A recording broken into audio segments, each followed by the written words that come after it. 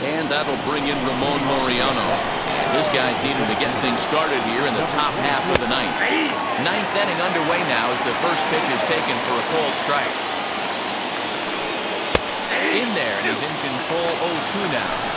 Let's see if he tries to climb the ladder right here, change his eye level, or bounce some. He looks at ball one. You know, because this is just a one-run game, this doesn't strike me as a situation where he's going to be working around a guy. Striding in for Oakland, Matt Olson, a hit in 2 tries for him so far. Behind on that one, now behind in the count, 0-1. Good pitch as this is swung on and missed, and now they're down to perhaps their final strike of the evening. Now, this guy's got some of the nastiest stuff in the game, and it is absolutely no fun for an offense to try and piece together any type of attack when he's throwing this.